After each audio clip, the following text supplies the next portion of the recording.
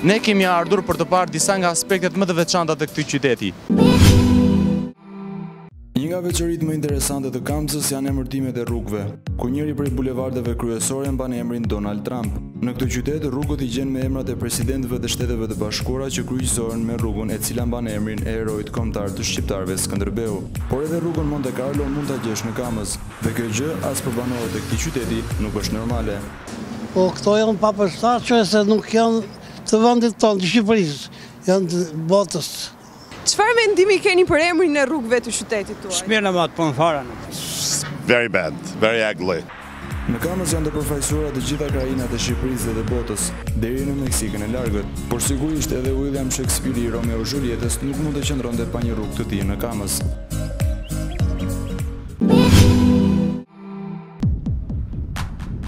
Nëse shkon për herë të parë në Kamz, ajo që do të habis më tepër janë bishkrimet në mure ku shkruhet mos hidhni mbeturina, ndërkohë që realiteti është krejt tjetër.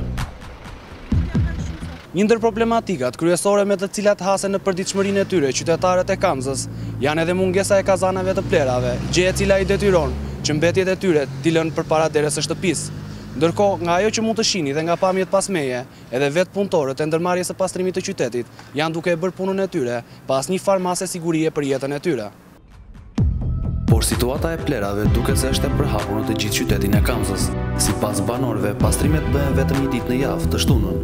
Ata shprehen se vendet ku hidhen plerat as nuk disinfektohen nga ana e bashkisë, edhe pse paguajnë taksa për këtë gjë. Edhe paguajmë, edhe puna s'bëhet. Pak të një gelqere, një klor, nuk hudhet mbas mbeturina, siç e ka gjithë bota, siç e ka gjithë qyteti. Njerëz janë dhe këtu, edhe pse janë në Kamz.